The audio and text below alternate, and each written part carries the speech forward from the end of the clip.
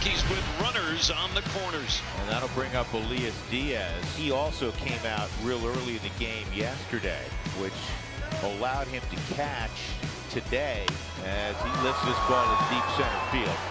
And Trout will gather it in. Tagging at third is Grichuk.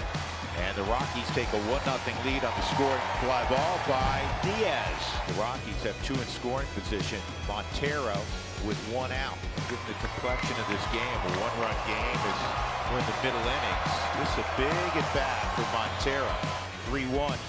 And this ball to deep left field. It'll be gathered in out there by Ward. Here comes Jones, and Alfaro is going to get to third as well. Two sac flies, and the Rockies have a 2-0 lead.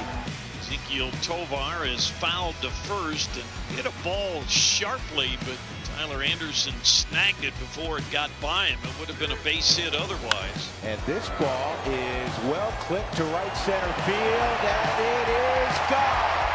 Daddy Pop, we told you get one this weekend.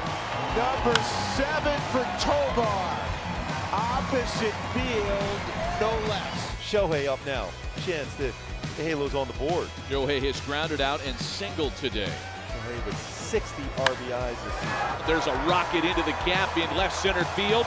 That's going to plate Ward. Ohtani on his way to second, thinking about third.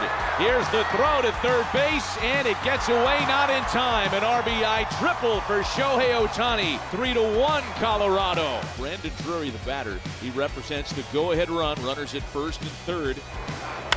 Trout runs. There's a ball driven out to right center field.